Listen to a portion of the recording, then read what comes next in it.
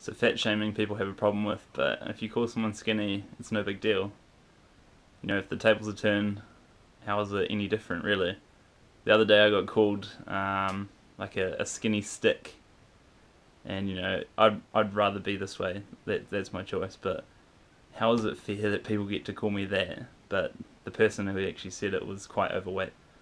And yeah, it seems ironic to me that larger people, you know, get to say things like that to me and perhaps to other skinny people, but then, you know, if I said, no, you're fat, you're overweight, you're obese, anyone in the vicinity of that area would just freak out and just like, what the fuck did you just say?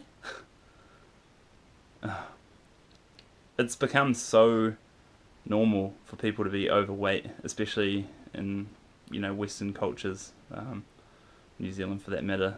You know, people are just so used to it now that it's weird to be skinny and lean, you know.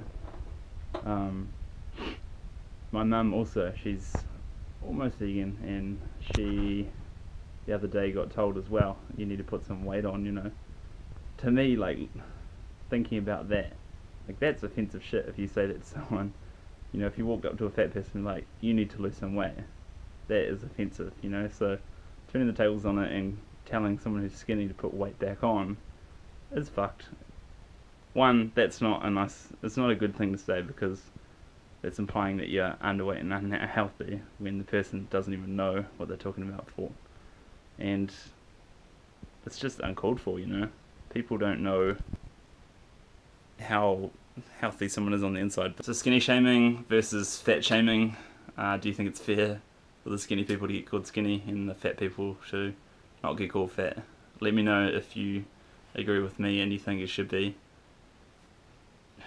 You know, let me know if you think that it's not necessary and no one needs to make comments like that. I mean, people are still going to, that's up to them, but yeah, it's bullshit really. Skinny shaming is a thing.